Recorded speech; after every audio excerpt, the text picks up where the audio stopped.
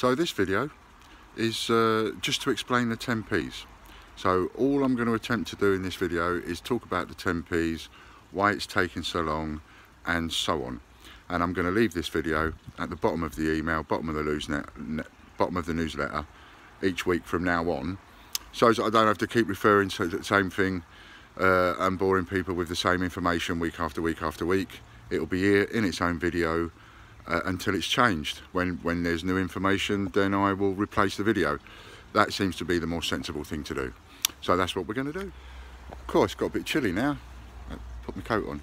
So one of the things that we need to bear in mind, all of us, you, me, everybody, one of the things we need to bear in mind is how many of them actually disappear by the thousand, and why.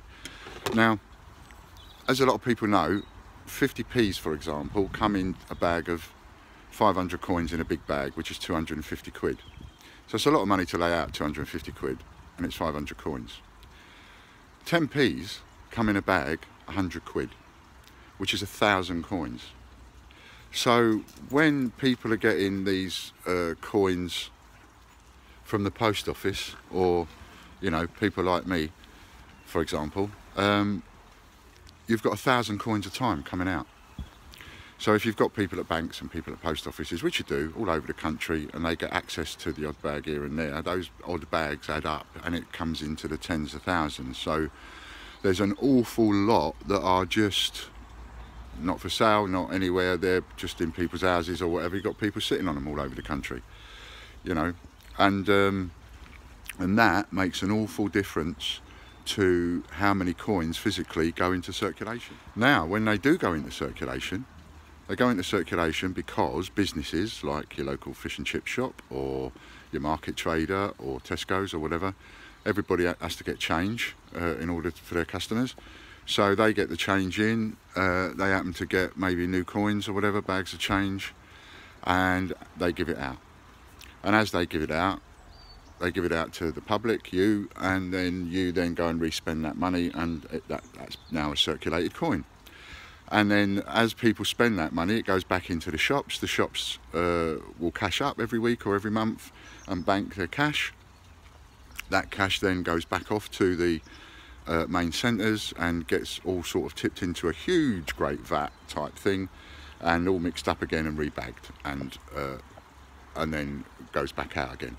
So that's how they end up in circulation, and it takes an awful long time before coins physically are out there in circulation where you can pick them up in your change. So if you're wondering, you know, and shouting expletives at the wall, wondering why, you know, in over a year you've only found one A to Z coin in your change, or you've not even found one, some people haven't even found any, you know, these are the reasons why. It takes a long time before they properly become circulated.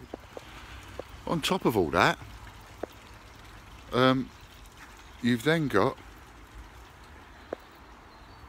as well as all that difficulty, you've then got the actual mintage figures.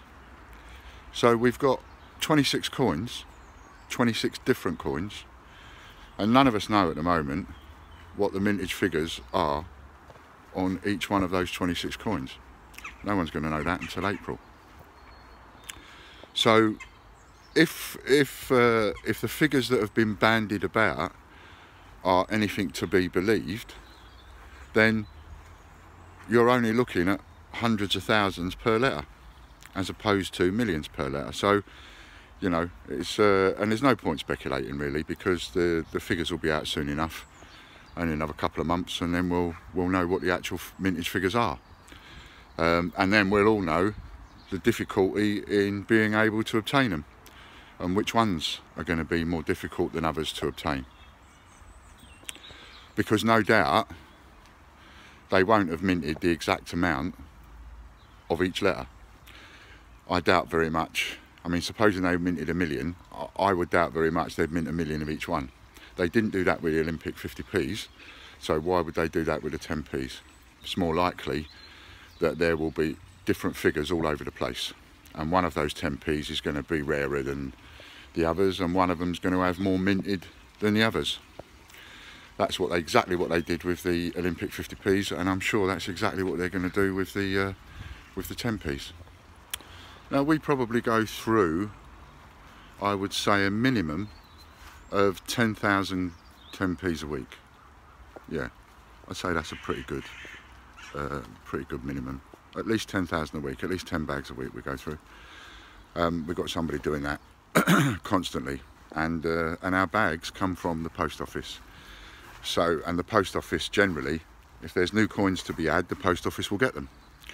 So, and every now, we've had probably about 3 brand new bags, full bags of 10p's, or in a couple of cases half bags of 10p's. So we do know that they'll come through at some point. It's just as and when they do come through, and of course nobody knows that either.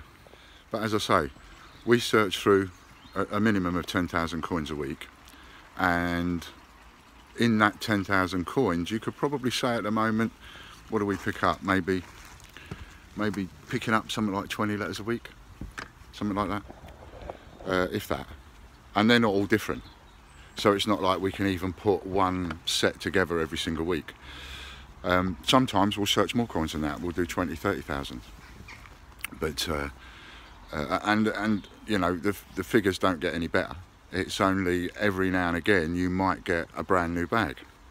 Now a lot of this is going to be down to the fact that where the money comes from in the first place, you know, it gets delivered to banks and building societies and post offices via Security Corps and things like that, people like that. So where the money comes from originally in the holding warehouses where it's all kept, remember there's going to be millions and millions and millions of 10p's. There's going to be like thousands of bags of 10p's that are all ready waiting to go and go back into circulation as and when the banks and post offices request 500 quid here or £1,000 there in 10p's or whatever. It'll all get delivered, but of course it's all sitting there, it's all bagged up ready to go because they're in advance. So it's not like your A to Z 10p's, you know, whatever gets minted this year gets minted and immediately goes straight out to the banks or building societies.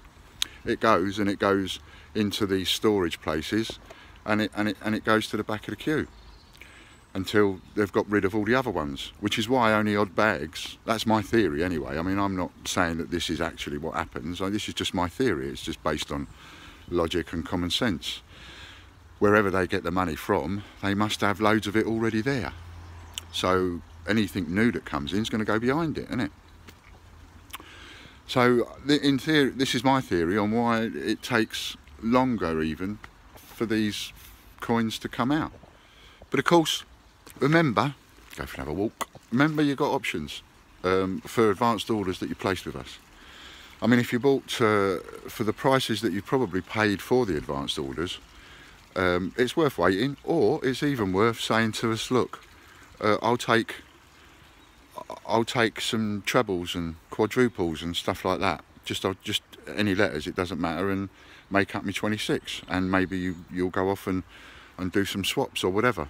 But even at the price you paid per coin, as it were, it's still worth doing that, in my opinion, because it's really cheap. You know, they're all quite expensive on the internet at the moment, all the sets. We are getting some BU sets in, but that's a different product entirely. However, I mean, if somebody wanted to pay the difference between what they've paid us and a BU set, then that's also possible. I don't know how many of those we would be able to supply, but we're looking at that, and we're getting some in. And of course, you can have the money recredited to your account, which we do in the form of the reward points, and you just take them out at your leisure. There's no date on those or anything like that, and you can just spend it on something else. So we can do that, and if you take it in credits, then we'll credit you and add an extra 20%. That's what we do if we have a problem with a coin and you have it in credits on the refund, then we'll add an extra 20%. So you've got that alternative as well. You've got the alternative of having just a mix of coins.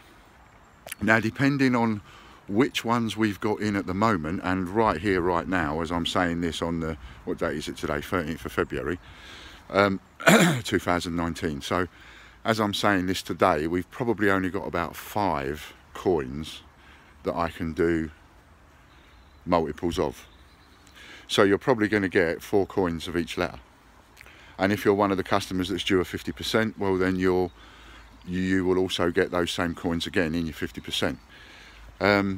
However, I have had people email in and say, look, I don't care, I don't care if it's all the same coin, just send me, I'm quite happy, just send me the you know, the number, which would be 26 if you bought a full set and you're not due a 50%, or it would be 39 coins if you are due a 50%.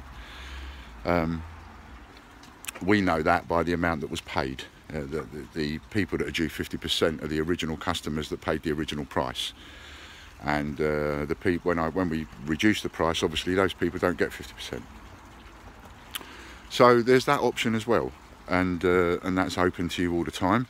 And all you've got to do is email Logan at tgbch@outlook.com. That's T for Tango, G for Golf, B for Bravo, C for Charlie, H for Hotel. tgbch@outlook.com. And Logan, and put a subject line. Make sure always put subject line, because if it's not got a subject line, it'll probably get deleted. So in the subject line, put A to Z 10p's. Whether you want to swap, refund, recredit, whatever. Remember, if you have a recredit, you get extra 20%. So those options are also open to you, as is the option of upgrading to a BU set. They come individually bagged in little plastic, tiny self-seal bags. Yeah, so you've got those options open to you as well. Now, of course, when you sort of look at all the different reasons why it takes so flipping long for the coins to hit circulation, then of course you've got people like me, or in this case us, where you've placed advance orders, is we then have to scramble to find them, which is part of our job. You know, I don't complain about that, it's what we do. But sometimes it can be easier than others. Like with the latest Beatrix Potter coins and one thing and another, and Paddingtons and the People's Act and so on and so forth. They come out, we managed to get the bags of them, and we managed to be able to sit there for, you know, on and off for a few weeks, just non-stop posting out advanced orders. Thousands of advanced orders we managed to post. But of course, that was because we managed to get hold of the bags. And I have no doubt that we will get hold of the bags for the 10p coins, but it's just a question of how long that's going to be, and when they start letting them go. Because when I put my order in for the post office, for example, I've had the post office request new coins, and they just won't send them through. They'll just send an odd half bag or an odd bag through now and again. So they're seriously trying to regulate them, and they're holding them back.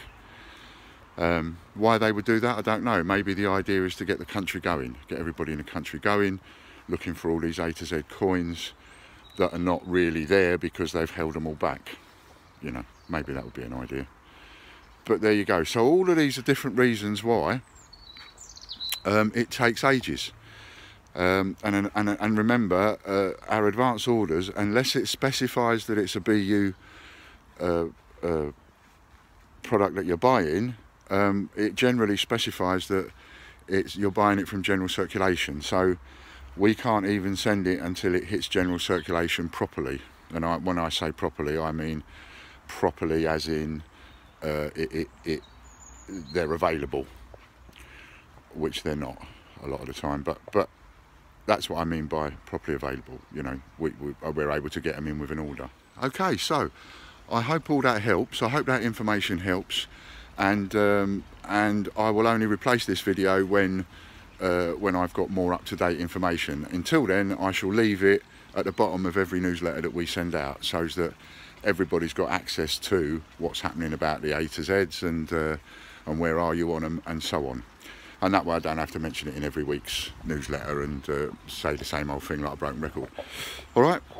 So there you go. Just otherwise, if we don't hear from you, just leave it with us, and when we find them and we do make sets, then we'll send them out. But if you do want something else, or you want to do the trebles and fourfolds, etc., and just have 26 letters or 39 letters, then get in touch.